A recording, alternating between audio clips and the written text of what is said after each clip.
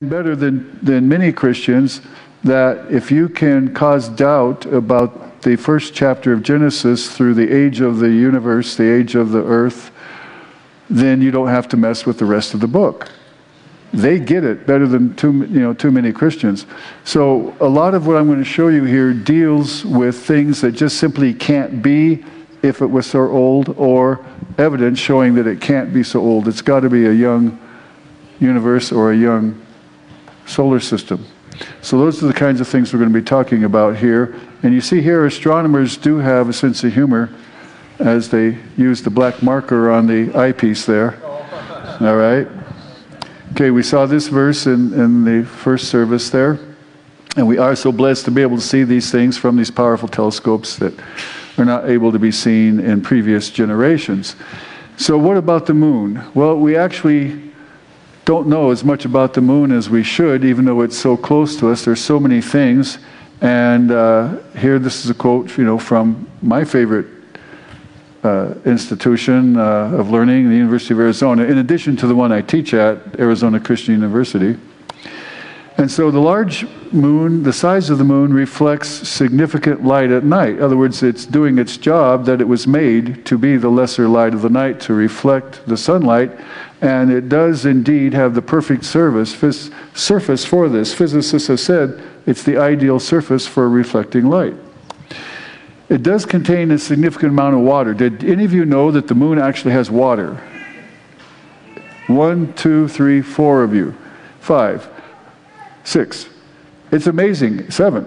Until 3 years ago, I didn't know this myself. I had no clue that there was moon water. And so it says, the multiplying mysteries of moon water. And I'll magnify it. It says that's because we thought until recently that the moon was just about the driest place in the solar system. And here's a terrible pun. Then reports of moon water started pouring in. Starting with estimates of scant amounts on the lunar surface, then gallons in a single crater, and now 660 million tons of water. That's a huge amount of water. Distributed among 40 craters near the lunar North Pole. So we thought we understood the moon, but we don't. It's clear now that water exists up there in a variety of concentrations and geologic settings. And who'd have thought we'd be pondering the moon's hydrosphere? Well, isn't this interesting in light of what I showed you in the first service, that in the first day of creation, it says everything is made out of water. And so why would there not be water on the moon? So here is a photograph showing the map of the North Pole with these craters, and you can see the densities of white there with water, ice in those craters. And so here is how everything started out in this giant ball of water here in the first day of creation. And the moon also stabilizes the rotational axis of the Earth. In relationship to the size of the moon to the size of the Earth, the ratio of the size of the moon to the Earth, our moon has a larger ratio of size than the moons of the other planets, because those other planets are so huge. So you see Jupiter there with 4 of its largest moons. Now they're bigger than our moon, but in terms of the ratio of their size to their planet, that ratio is much, much smaller. Well, this is important because that large relative size of the moon is what stabilizes the wobble of the Earth, because the Earth's wobble actually goes between 22.5 and 24.5 degrees, with an average of 23.5 degrees. So the significant size of the moon in relationship to the Earth with its gravity is what minimizes that wobble and keeps it stable. Well, this is important because it minimizes seasonal variations. And here again we have in Scripture talking about signs and seasons with the bodies in the firmament, in the heavens. And so here it's showing the amount of tilts that we have currently, averaging 23.5 degrees. But if this tilt were to be greater, then the differences between the wet and dry seasons would become much more intense, and temperatures would become much more significant, that if the Earth then would be having its rotation so that it's basically rolling along, one half would get baked and the other half gets frozen. Well, that's what the case is with Mercury. planet Mercury is half gets baked and half gets frozen because it doesn't spin. And Pluto and Uranus are actually rolling along because their axis is pointing toward the sun. So this would make life very untenable on Earth if that were the case. The gravity of the moon also is very important for the pull on the oceans to stir up the coastal waters, to agitate them and reoxygenate the water so that the life in the ocean has adequate oxygenation to be able to survive and thrive. And the Earth-Moon distance is increasing. The moon is moving away from the Earth gradually, about 1.5 inches or so a year. It's a very small amount. For only 6,000 years, that would not be a significant distance. But over evolutionary time frame, this would be a giant problem. Well, is a giant problem. So how this happens is the pull of the moon's gravity upon the water of the oceans causes a bulge, the tides to come up and down. You know, maybe you've seen films of the Bay of Fundy in Canada, where it's the most extreme tides on the planet, where it's huge amount, like 50 feet or more, a horrendous amount of tidal ups and downs.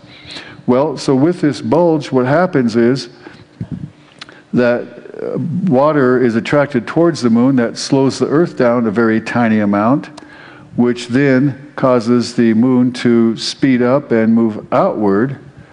And so over the evolutionary time frame, if you multiply 1.5 inches times the zillions of years, about 1.5 billion years actually, this is what you would see. The moon would be that big because it would be so close, and eventually it would be actually touching the Earth. Well, the reason they show all this volcanic activity is because if the moon were that close, the intense gravity would fracture the Earth's crust and cause all this magma to come up out of the crust and have all this. And of course, life would not be compatible with that. So there is this problem here of how the moon actually came into being for the evolutionists because of this business of them insisting on 4.7 billion years and knowing that the moon is receding at 1.5 inches a year. So how did the moon come about? They have different theories. One of their bigger theories is that a third body came careening into the Earth, crashing into it, causing a big chunk of the Earth to split off and become the moon.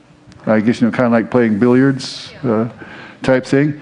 But if that happened, then how did the moon and the Earth both end up being so round instead of having some weird odd shape like the moons of Mars having weird shapes? Phobos and Deimos.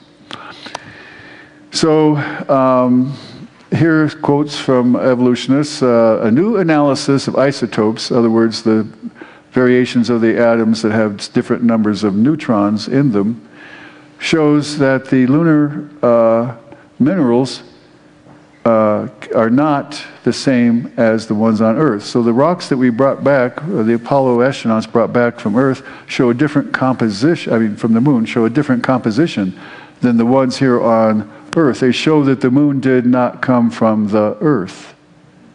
Real science, real evidence, real experiments, no presuppositions. So then this next quote, if the giant impact hypothesis doesn't explain the moon, how did it get there? Well, there's lots of things they don't have answers to. We do. We have the answer, day 4. So in the proper position, it causes solar eclipses. And I mentioned this in the first service briefly, but first we have to look at the Zork in the Earth. All right, y'all have heard of the man in the moon. So you notice that the Zork is shaped like North and South America. See? So that's why it's the Zork in the Earth. All right. Well, let's take a look at the sun. Well, how do stars form since our sun is a star? Well, we're told. This is given in very declarative language as if this were known, established fact, published just this summer. They're born from clouds of gas and dust. As the mass builds, the material then collapses, forming a central core. Then it accumulates more gas and dust, and it finally ignites. Okay? Well, that's a fairy tale. Here's a wiser quote here. It might seem that star formation is a problem that has been solved, but nothing could be further from the truth. The birth of stars remains one of the most vibrant topics in astrophysics today. So when they call something a vibrant topic, that's a way of saying we don't know. For example, where do the gaseous clouds that allegedly form stars come from, and what makes them collapse? Whatever the cause, theory suggests that once the collapse begins, fragmentation to smaller and smaller clumps naturally follows, instead of forming a bigger clump that becomes a star. In fact, the interstellar medium, in other words, the stuff in space out there between objects, is a lot more complicated, and heat isn't the only factor opposing gravitational contraction. Two other important factors are rotation and magnetism. So they say, guys, it's more complicated. Okay, most people may have heard of Stephen Hawking, brilliant physicist, who is now, after being a lifelong denier of God, he's now a creationist. Why? Because he left the planet. All right? We are just an advanced breed of monkeys on a minor planet of a very average star. Okay, well, he may have thought he was a breed of monkey, but I certainly don't think of myself that way. Very average star. Okay, that's what he says, very average star. Well, not true. Because the sun, our star, is anything but ordinary. It is very unordinary.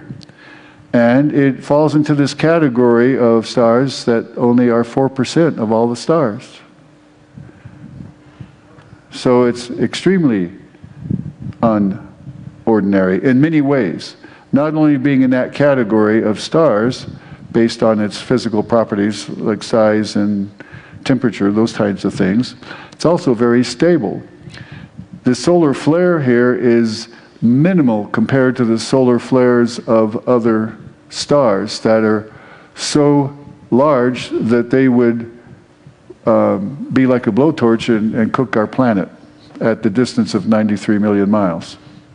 And so I have a little square here just to highlight the Earth in comparison to the size of this flare, but the Earth is so far away, this flare is not a problem, except occasionally they may disrupt communications. But one of the things that makes our sun so remarkable is that it is designed for photosynthesis. In other words, the kind of radiation it puts out. So it puts out everything from gamma rays, which are lethal, to X-rays, which are also lethal, because they're so high energy, short wave, high energy waves.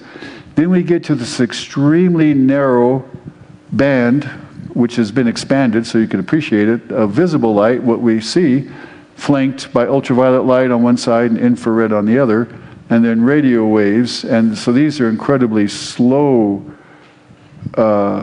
waves, low energy, long wavelength waves. And it even gets even longer to the fact where you get to, if you've ever felt an earthquake, that is an extremely long length wave. But looking at this visible light here, you can see that the amount of energy is 3 units compared to 60,000 units in a photon from an X-ray tube. So that's why we use lead shields, so that only the part that needs to be seen is radiated to minimize our exposure to this type of energy, which can cause damage. So this special light, sunlight, is very critical for life on this planet. And the one of the amazing things is that 42% of the output of our sun is the right kind of light for photosynthesis. That's an amazing statistic. 42%, the right kind of light for photosynthesis, has the right wavelength to be able to stimulate these particular kinds of molecules that are called photosynthetic pigments because it involves color. The wavelengths at which they absorb the light are the wavelengths of various colors that we see. So we all know that the word chlorophyll is what is used for the stuff that makes leaves green, and that is the major photosynthetic pigment. And the word chlorophyll literally means chloro, green, fill, leaf, green leaf. That's what the word means. So when the chlorophyll in the fall, and up here at this elevation you have a bit more in deciduous trees than we do down in the desert, this is what you get to enjoy. It's probably up especially in the canyons in the Huachuca Mountains, right? So this is the demonstration of those other photosynthetic pigments that are masked by the chlorophyll. And once the chlorophyll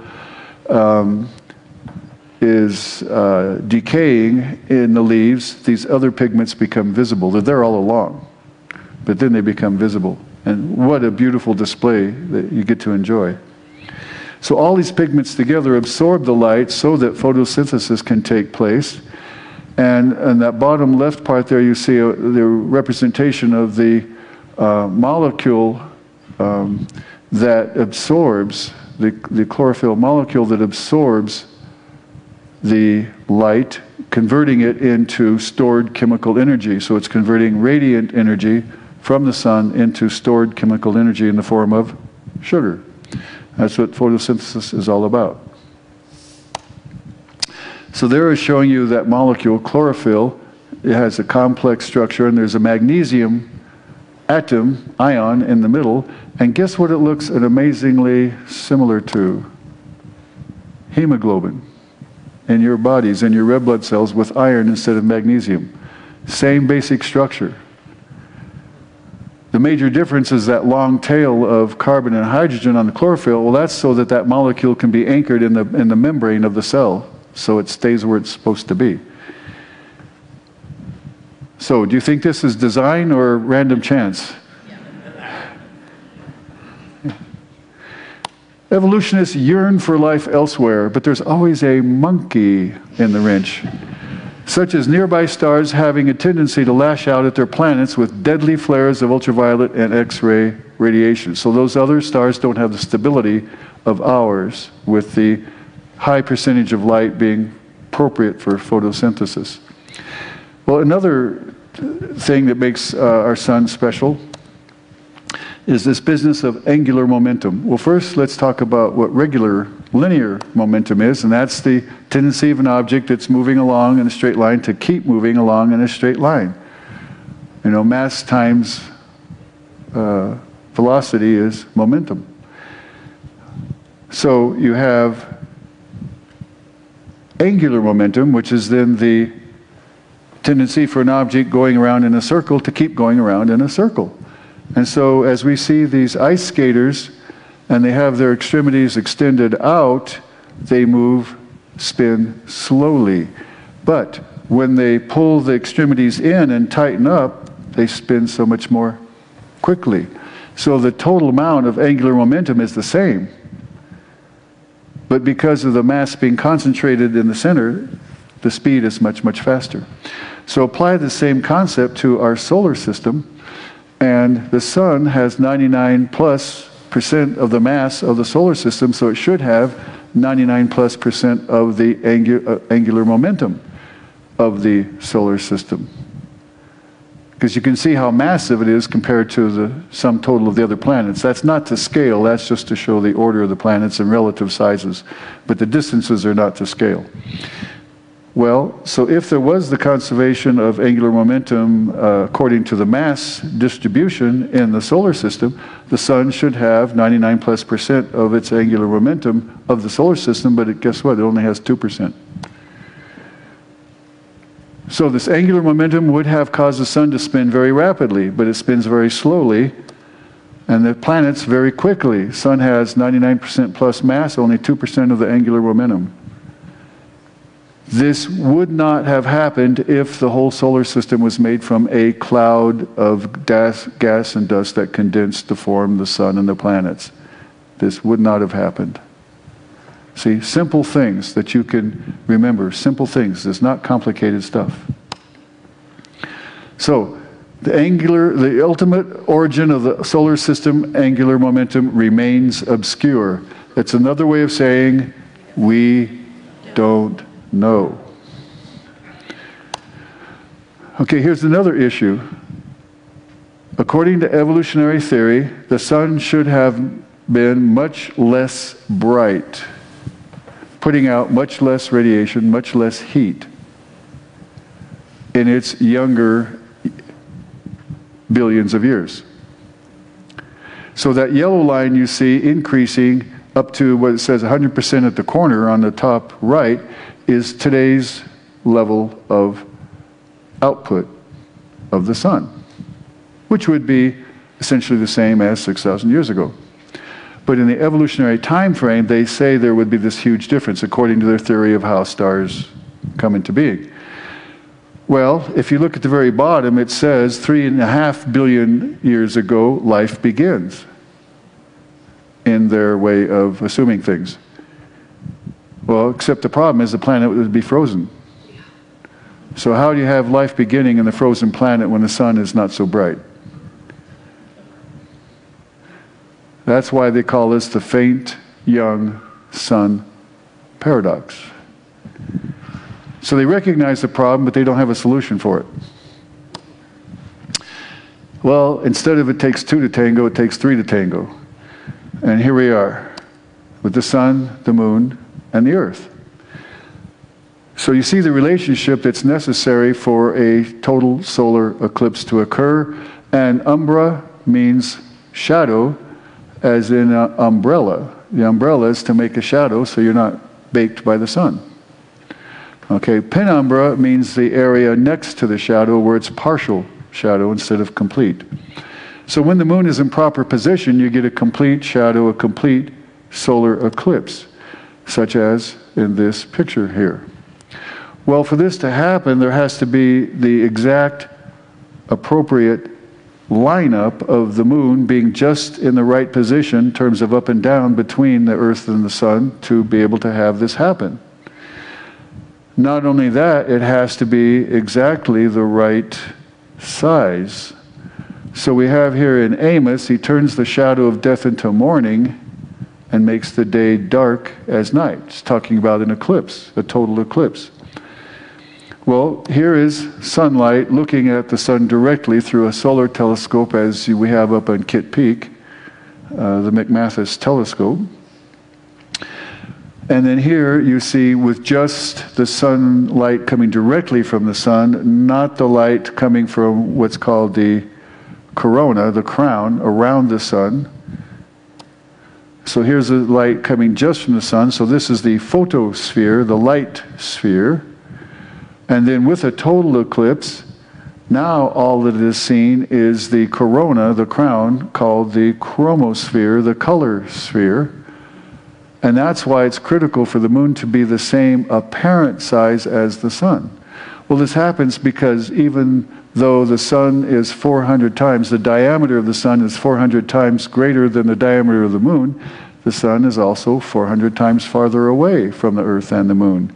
So that's how they have the same apparent size and the perfect size needed for a total solar eclipse to occur. So, do you think this was a random chance event? No, this was designed. God designed the universe so that we could explore it and learn from it for His glory.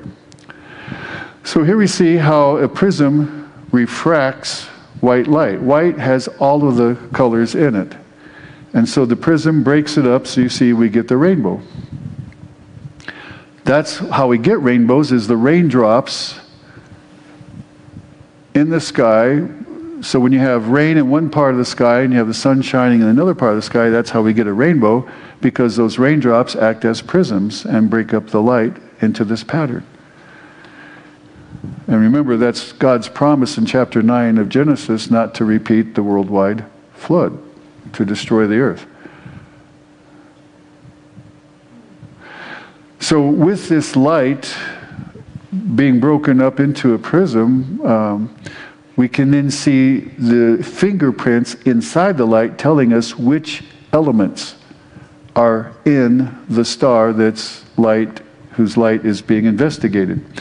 So there you see the representation of the sun, photo of the sun next to that upper band, the colored band, and that's called an absorption spectrum because the light is visible except where the dark bands are. So that's the dark bands are where the light is being absorbed because it's black. At the bottom one, you see here where this eclipse is occurring. It's called an emission spectrum because we're seeing those fingerprint lines as color and the background as black.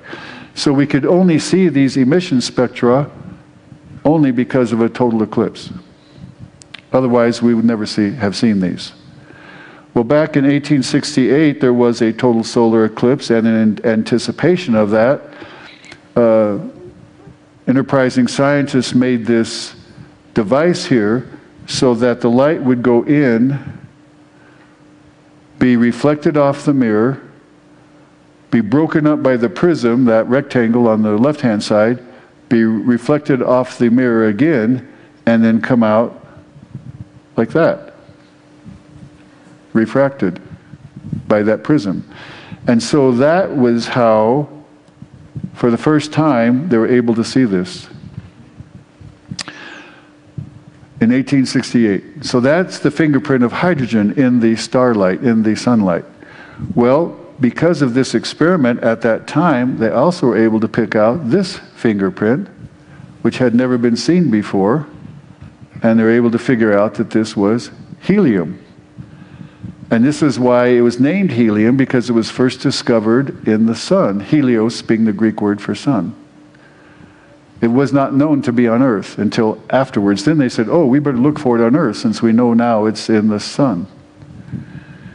Well, due to that knowledge gained, we're now able to analyze starlight with these spectra and figure out all sorts of properties. So you see there line G, that represents the class of stars that our sun is in. So we can classify these stars according to the things in the light that show us how fast they're rotating, what their magnetic field strength is, what their temperature is, if they're moving away or toward us. All those kinds of things can be figured out by looking at the light. And so now we've learned that most stars have about 3/4 hydrogen, 1/4 helium, a trace of lithium, and then varying amounts of the other elements. That's how each star is unique, because none of them are exactly the same in how much they have of which components. And they have different temperatures, and they have the different speeds that they're moving, and they have the different rotation rates and the different strengths of magnetic field. So that's what's given to us in Psalms here, 147, where he counts the number of the stars, calls them all by name, because they're each individually different. They're each unique. Great is our Lord and mighty in power. The music was so fantastic, appropriate for this morning. Thank you, Pastor Jeff. Thank you. Alrighty, well, here is another issue, and I touched upon this in the first service and will in the second service. This business of the stretching of the universe, not expansion, but stretching, which is limited. And it's been learned and experimentally confirmed of Einstein's theory that indeed gravity does affect time, and gravity also bends the fabric of space. So we have that the heavens have been stretched, as we have some 17 verses about the stretching of the heavens, like a tent or a curtain. So I mentioned here that gravity actually bends the fabric of space. It bends light. Gravity will cause the light to change direction. So here you see the clocks showing that away from gravity, the clock runs faster than the clock where the gravity is strong, and that gravity will bend light as it goes past something with lots of gravity. So here at night, looking through a telescope, you see where these stars, number 1 and 2, appear to be located. So now it's daytime, and we're seeing the moon getting ready to move between the sun and the earth, and so it does. And now here's the total eclipse, And so now being able to observe those same stars, their actual position is now determinable during that total solar eclipse. And so this shows that Einstein indeed had it right, that gravity bends light as it passes by something with lots of gravity. I still can't fully grasp how smart Einstein was. It's beyond me. So incredibly intelligent. Well, eclipses are beautiful, and so they've led to being able to stand all this stuff that we can learn from light, discovery of helium, confirmation of Einstein's theories of relativity, observing these solar prominences. And so here you get to see one that's rather large for our sun, and showing not how close the Earth is, but just its approximate size in comparison. So if this thing were to lash out like other stars do, we would be beyond toast. We would be charcoal. So the stability of our sun there is very important. So here the character is asking Grimm, does moonlight become me? Not as much as a total eclipse. All right, planets and moons.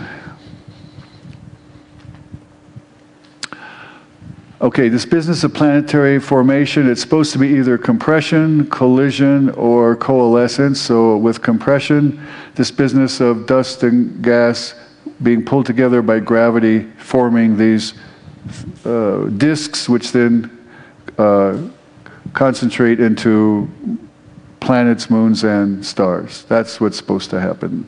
But the problem with this is a thing called, oh yeah, here's the picture of a supposed ring like this. The problem with this is Boyle's law of gases. So as you compress a gas, it'll heat up, and the heat causes it to expand back out. So if you try to compress this gas cloud out in space, guess what? It's going to heat up, expand back out, and you're not going to get a star or a solar system. It's very simple. Compressed gases heat up. So a gas that's decompressing cools down, right? So if you've ever let air out of a car tire, it's cold. You notice that? It's cold because it's decompressing and it's doesn't have the heat in it that the compressed gas will have. Or how about by collision? Well, like watch what I'm going to do here with a billiard ball. See, that's what's going to happen, right? We'll do it again. These things are not going to stick together. And by coalescing, they're just saying that things are just going to gradually come together. It's not necessarily gravity, they're just going to come together. And this is their imagination of how that happens. But in reality, reality is being acknowledged here. Constructing planets is a delicate business. Trying to get tiny bits of dust to join up into spheres has never been found to work. It has to work fast, though, because unless the whole planet clears its dust lane, the stuff will end up in the star. It seems you can't get there from bottom up, and even if you could, you'd be in trouble. These and other problems with planet building were discussed. In other words, it doesn't work. So here is something that's being observed by the European Southern Observatory in Chile, the Very Large Telescope, and they're assuming this is the formation of a young star. Well, it's assumption. They don't know. Earth is utterly unique. Everything about it is just right. Our solar system is a freak, not the most typical kind of system that nature cooks up. Even the planet's rotation has to be just right. Life can't exist on a planet that rotates too fast or slow. It should be slowly. This is yet another Goldilocks problem for astrobiologists. Well, the term astrobiologist to me is kind of funny. That means they're assuming life is out there in the stars. Well, they're looking for it, but I don't think they're going to find it. There's this thing called a habitable zone. So you see this green band that I inserted there to show that Earth has to be in this Goldilocks thing where things are just right. And it has to be regarding gravity, regarding temperature, speed of rotation, all sorts of things. And so we've got our astronauts out there, and he says, listen, I think we better keep this quiet. Okay, Earth is on a string there like a balloon. So we have rotation here with showing how Earth and 7 of the other planets rotate, but look at Venus, it's the opposite direction. And look at Uranus, it's also in the opposite direction, and Uranus is tilted on its side. So it's more rolling around than spinning and moving in its orbit that way. So if the whole solar system were made from this one cloud of gas condensing, everything ought to be rotating the same direction. See how simple that is. Well, Pluto is really goofy. It's not even in the same plane as the rest of the planets, and it's also kind of rolling along as well. And its moon, Chiron, is way out of the plane of the solar system. And finally, thanks to the latest probe of a couple of years ago, we finally have actual clear pictures of Pluto now. And there's this big heart-shaped, like I Love Lucy heart there, the wider area, a plane they call it, which is a mystery to the geologists how this came about. You know, if everything were made from the same cloud, all the planets should look the same. They should have the same composition. But yet we have these gas giants and these frozen ice balls, and then we have these 3 inner rocky planets. Tremendous diversity in the makeup of the planets here. And another thing is, they are putting out more heat than they're getting from the sun. They're actually radiating heat.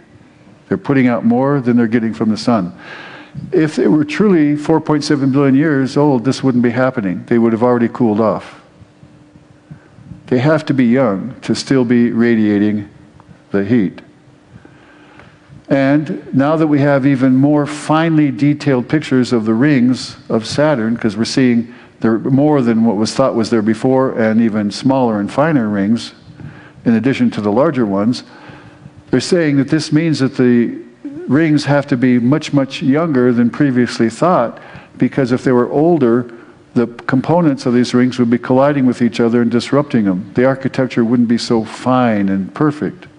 So it says young. Now, they're saying young meaning 100 million years instead of 4.7 billion years. Well, there's a big difference between 100 million and 5.7 billion. So it's not yet down to the biblical time frame, but at least they're headed in the right direction. And in addition to the problem of the planets rotating in different directions, 8 of the larger moons also rotate backwards. And these 3 planets, Jupiter, Saturn, and Neptune, have moons in both directions going around like this. Okay? In the same planet. Amazing. Here's something. What do you think this blue spot represents if I tell you it's actually part of the moon Io? It's part of the moon. It's not something coming from around the backside. What would this be? Real question. Okay, gases from a flare from, how about a volcano? Active volcanic activity on Io. That means there's a lot of heat in that planet, that moon. This cannot be billions of years old. It has to be young. Okay, Titan, the large moon of Saturn here, is moving away from Saturn 100 times faster than thought, which means it has to be much younger, or it already would have been out of there if it were billions of years around. So this is an even bigger problem than the business of the receding of the moon from the Earth. The system cannot be that old, it has to be much younger. Okay, Iapetus has a bad case of acne here, all right? This intense cratering. And so these secular scientists admit that at the current rate, so there's the rates of cratering that we observe, show that if it was only the slow rate of cratering we observe today, that then this would be 1,000 billion years for Iapetus to have that appearance. So this implies that there must have been a much higher catastrophic rate of cratering in the past, which would explain how our moon could only be thousands of years old. Isn't that an amazing statement? Happily from the University of Arizona. All right. Miranda, look at this weird architecture here, the geology. How do you explain this? So different than everything else. Such unique appearance. You might also think that these disparate bodies are scattered across the solar system without rhyme or reason, but move any piece of the solar system today or try to add anything more and the whole construction would be thrown fatally out of kilter. So how exactly did this delicate architecture come to be? Ooh, if you have delicate architecture, what do you have to have? An architect. Yeah, a designer, an architect, absolutely. The discovery of thousands of star systems, wildly different from our own, has demolished ideas about how planets form. Astronomers are searching for a whole new theory. Perhaps the biggest question is, why is our solar system so different? The more new planets we find, the less we seem to know about how planetary systems are born. Born, he says, according to a leading planet hunter. So here is ours, with Pluto being out of the main plane of the solar system. And here is the Upsilon Andromeda, a planetary system. Very different architecture. How about the Array Gamma Cephei AB system, with another star, that red dot, being a second star, which is going around the main star and the planet. Weird. Very different. Comets and asteroids. So here we have showing where the asteroid belts are. The main one, which is between Mars and Jupiter, and then what's called the Trojan belt of asteroids in the same orbit as Jupiter, the two parts of it on each side of Jupiter. Well, here's the largest, one of the largest ones, Vesta. So this has been promoted to minor planet status, while Pluto was demoted to minor planet status. So now they say there are 8 planets in our solar system and several minor planets. One of them in the asteroid belt, Pluto, and then another one further out than Pluto. Well, with these asteroid belts, there's a problem because all these things are bouncing around in those belts. And here's a still from Star Wars, right? And they're going through the asteroid belt, and what's happening as they fly through? All these bodies are colliding with each other. And of course, hopefully they want to get through without being hit. So it says here, collisions between asteroids are continuously grinding the bodies down. Why do asteroids still exist after grinding each other down all this supposed time? If the main belt were that old, it would contain nothing more than dust, remnants of the active bodies that once orbited there. These are secular guys publishing in secular journals, acknowledging reality. Comets. So these comets have come through in just the last few decades. Halley's Comet, Ikeya-Seki, Hale-Bopp, Enki, and the most dramatic one, Shoemaker-Levy.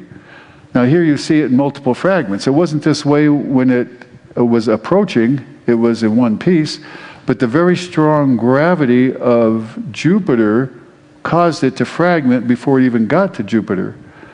And then its fragments hit Jupiter on the far side, and then as Jupiter rotated around, these pictures were taken showing these linear line, this line of the sequential fragments hitting the atmosphere of Jupiter. So these large gas bodies act as planetary protectors, pulling these things by their gravity away from Earth so that these things don't hit Earth. Part of the design of the solar system. Well, where do these comets come from? Because if the solar system is as old as they say it is, we should not have any more comets, because what happens? Every time they go around the sun, more and more of their material is dissipated until they cease to exist. So in order to maintain the supposed age of the solar system, there must be these comet nurseries, according to the assumptions of the evolutionists. So they have two of them that they come up with. One of them is called the Kuiper Belt. Here you see the asteroid belt between Mars and Jupiter.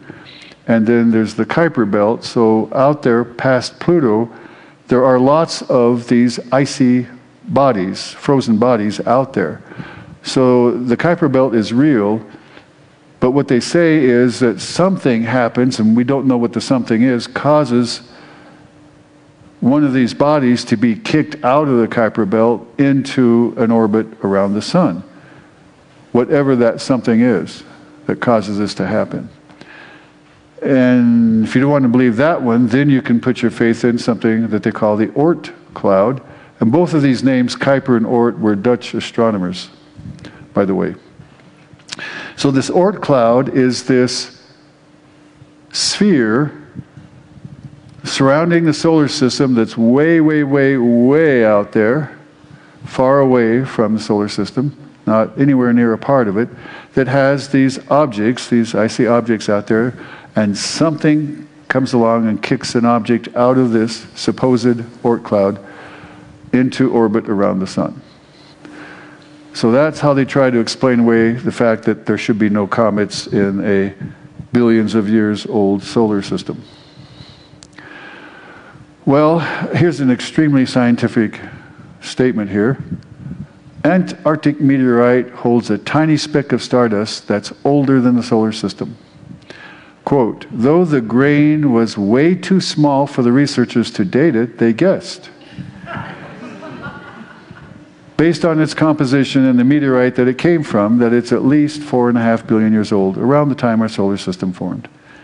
So, like I said earlier, you have to have a great imagination, and you have to engage in circular reasoning. You assume it happened and then interpret everything as if it actually happened.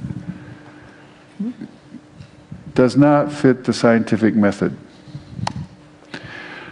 Galaxy formation and spiral arms. So here we have this beautiful spiral galaxy, which would be something like what ours looks like, the Milky Way.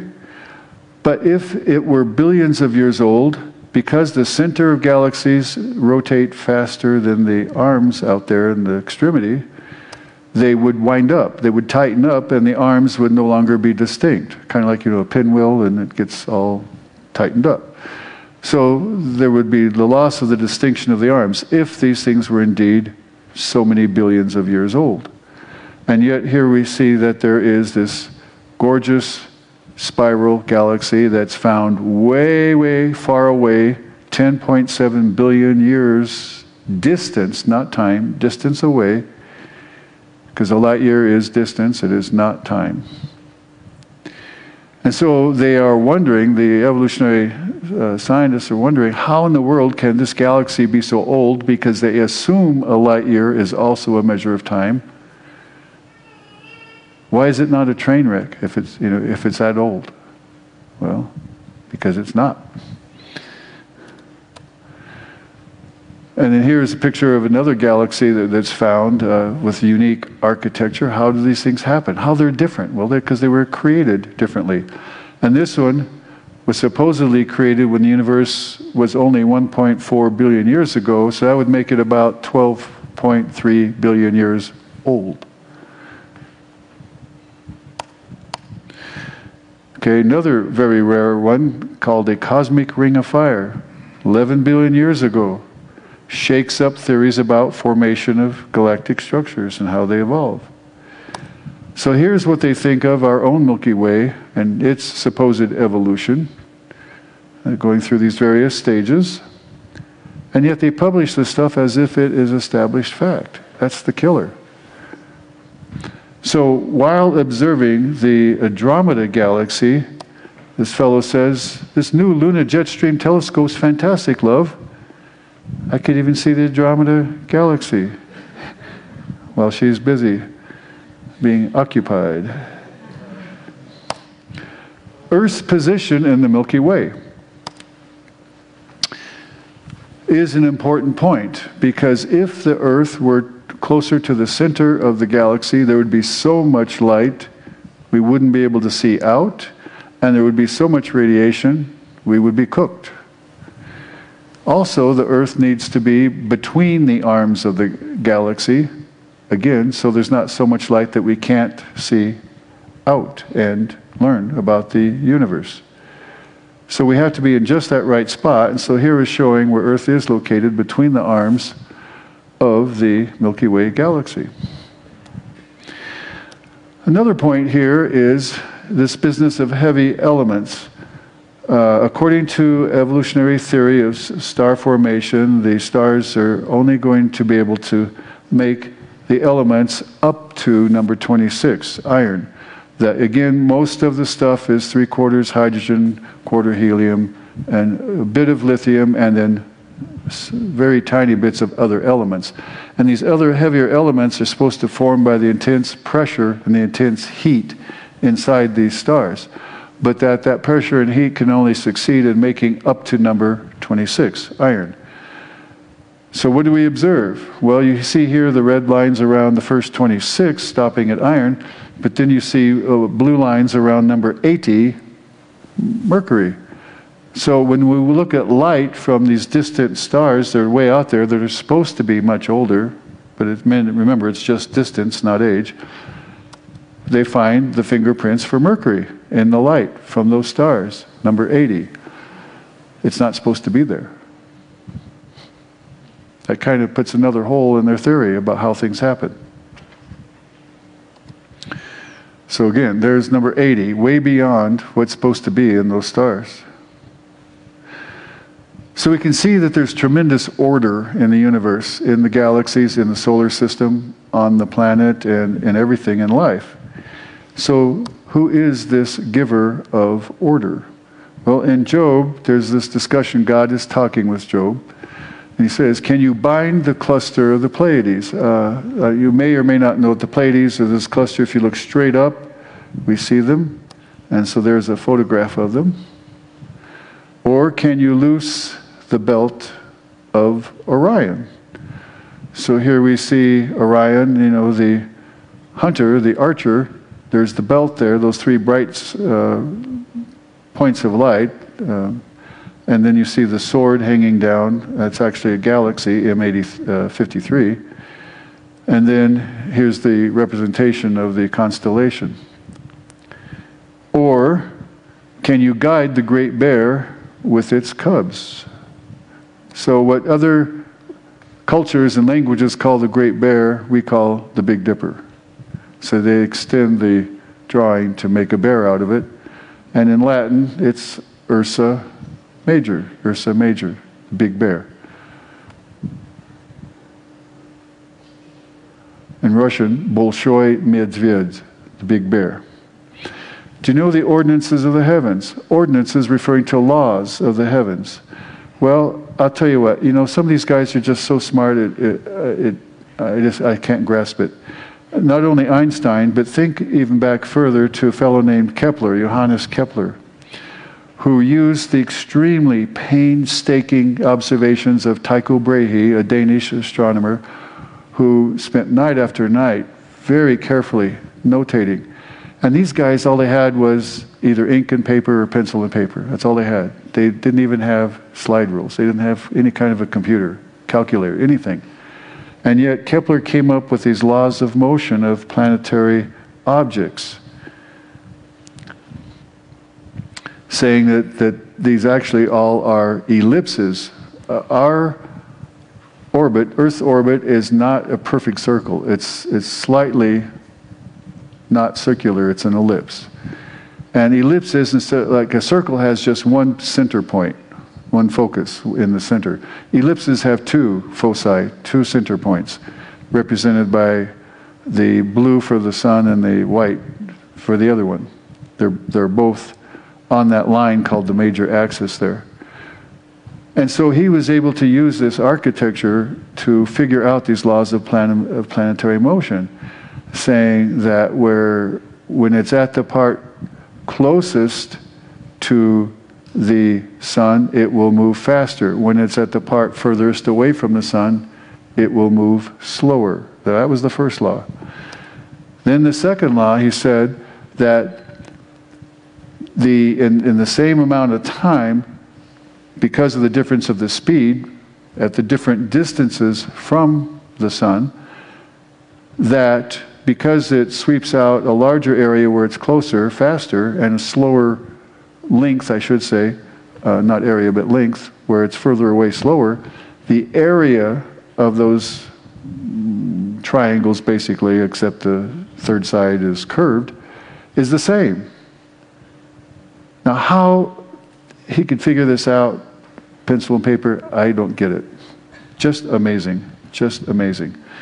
And then the third law even blows my mind even more, because he talks about then this relationship of the time and the distance along this half of the axis there. And so he's able to figure out that the square of the time is equal to the cube of this part of this axis. How do you figure the thing out with exponents like that from scratch? It's mind-boggling, absolutely mind-boggling. But he's absolutely correct. These laws are absolutely correct. So further on in Job, do you know the ordinances of the heavens? Can you set their dominion over the earth? The laws of the heavens. Well, Kepler's figured out some of them. So how we look at things depends upon our presupposition, our assumptions. Do we assume everything based on biblical history, or do we assume everything based on secular history? Well, not history, secular assumptions. The evolutionary fairy tale. So here's a comparison, two worldviews. So Carl Sagan and his TV show Cosmos. Some of you remember this? Yes? And remember how I had the special ability to say the word billions with that big B? And he says, who are we? We find that we live on an insignificant planet of a humdrum star lost in a galaxy tucked away in some forgotten corner of the universe in which there are far more galaxies than people. Humdrum star tucked away in a corner of the universe. So wrong. Johannes Kepler, the heavens declare the glory of God and the firmament shows his handiwork. Carl Sagan, the cosmos is all there is, all there ever was, and all there ever will be. And of course with his assumption of alien life out there, E.T. Jason Lisle, astronomer who's alive today, in the beginning God created the heaven and the earth, based on Genesis. Johannes Kepler, the astronomer with those laws, went to seminary, started optics, the science of optics, wrote lots about scripture, developed those laws of planetary motion, all these various things he wrote with these Latin titles, because Latin was the language of scholars in those days. Lifelong creationist. Jason Lisle, astronomer, speaker for Answers in Genesis, Institute for Creation Research, now has his own ministry, has written quite a few books, some of which we have here. Specialty was solar astrophysics. Here's the titles of some of his books. Lifelong creationist. Carl Sagan, American astronomer, astrochemist, author, pioneered exobiology, that there is life out there, promoted SETI, the search for extraterrestrial intelligence, which has never been found. World famous guy, his Cosmos series, his tremendous amount of publicity for evolution through that. Lifelong atheist, now a creationist, because he left the planet. All right? For since the creation of the world, his invisible attributes are clearly seen, being understood by that which has been made, even his eternal power and Godhead, so that they are without excuse. So nobody has an excuse. The witness of nature itself, of creation itself, tells people that there is the God who created us. When I was in Brazil in 1980, I had the great privilege of talking with a missionary couple who had been living for several years with a native group, indigenous group, way up in the headwaters of the Amazon River Basin in western Brazil. That people's language was not known by anybody. It was totally unknown. Well, this couple were trained in linguistics, the laws of languages. They didn't learn specific languages, but linguistics is a study of the laws of languages from the University of Oklahoma. So they were assigned to this group of people, this tribe. So they lived with them for 2 years, and all they were doing was learning, developing the vocabulary, developing the grammar, developing a dictionary. Did zero preaching, zero talking about the Lord. And then after 2 years, they were having pretty good communication with these folks, and one of the young men of that group of people came to them and asked them, "What is the name of the man who died for my sins?" And they were somewhat astounded, and they were happy to tell him, and he explained that he knew from what he saw out in nature that there had to be a creator, there had to be the powerful God who created everything, and he wanted to have a relationship with that God, and so the Holy Spirit let him know that there was a problem in this relationship because of the sin he had committed in his life, and he wanted to have that right relationship, so he asked forgiveness for the sin for this God whose name he didn't know, and the Holy Spirit let him know that his sin was taken care of for him. And so he came to the missionaries asking, "Well, what's the guy's name who did this for me?" And this is not an isolated story. There's actually quite a few instances like that throughout the third world where that has happened. So there is no excuse. So when people ask you, "Well, what about the people out there who have never had the gospel taught to them?" Well, your answer is in Romans 1:20. Because although they knew God, they did not glorify him as God, nor were thankful, but became futile in their thoughts, and their foolish hearts were darkened. Futile means leaky bucket. No matter how many times you go back and forth with a leaky bucket, the water never gets there. That's what it means. So it's futile. It's not going to happen. So futile in their thoughts, their foolish hearts were darkened. Well, that's what happens. So then, professing to be wise, and I love this because there are so many professors in our universities who think they are wise. Well, they're not. They're smart. They have smarts, intelligence, but there's a big difference between smarts and wisdom.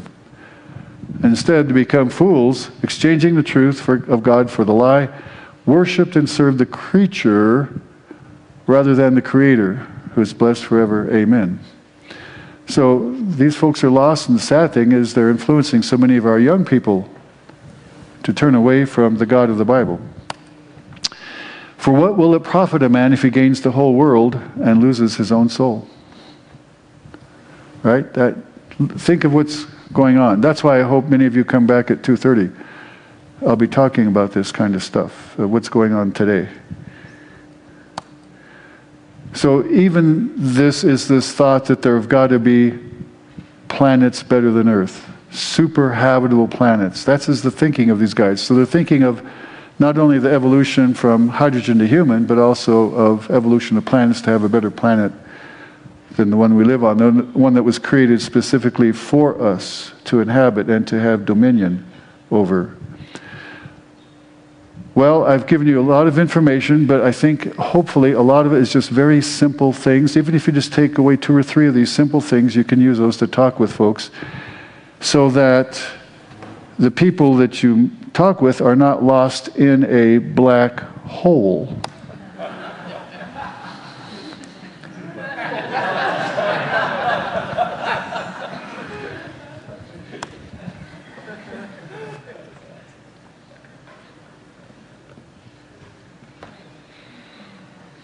No questions.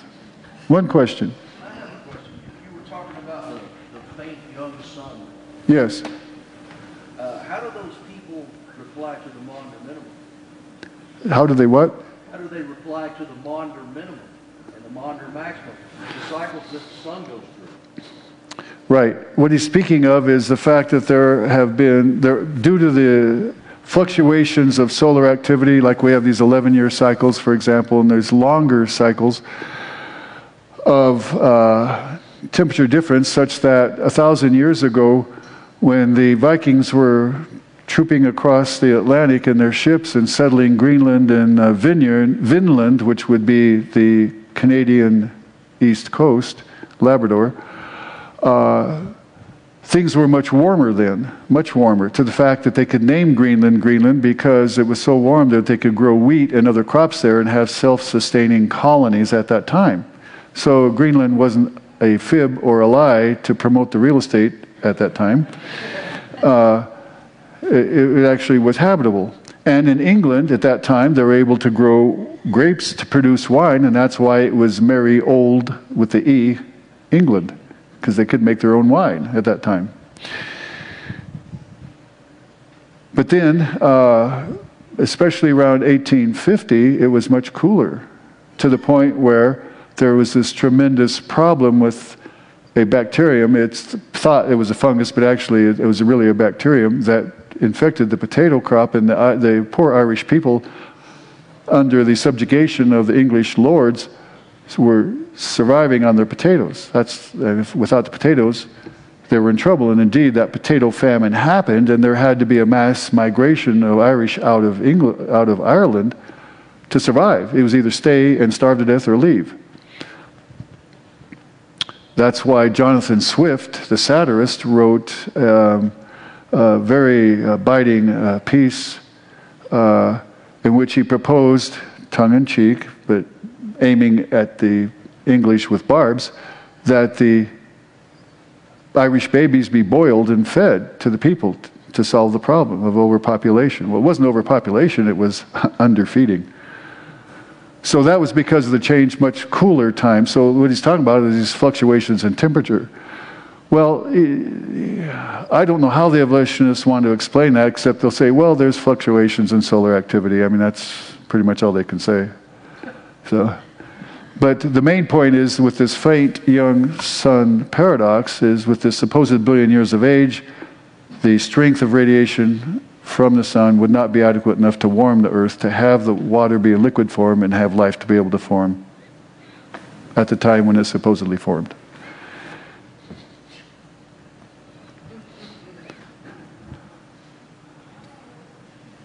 All right, thank you. Oh, yeah. One more item.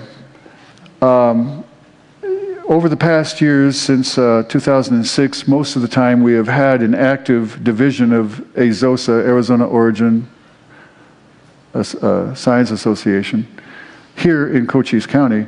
But on more than one occasion, the person who was doing the local leadership for us, quote, vice president for AZOSA, for Cochise Division, moved out of the county, and then we didn't have someone. So we're looking for someone to reboot. Pastor was the one who took on the task of doing all the publicity for this weekend, for which I'm very thankful. And so we're looking for a couple folks to step up to organize the meetings. We provide the speakers. All you need to do is organize the place and the publicity here locally. John, where are you? Where's John? There you are. Has said he would be happy to be one of two people to be part of a team to share the load. It's not a huge load, but to share the load, you know, just so it doesn't become too much. So we're looking for a second person who's willing to step up also, work together with John, and do the local publicity and arranging a venue, so that if this venue is not available, another one would be, another church or a public library, that type of thing. Since AZOSA is a 501c3, we do qualify for those types of venues. So if you're interested, please talk to me before you leave. Thank you, Dr. Kezele.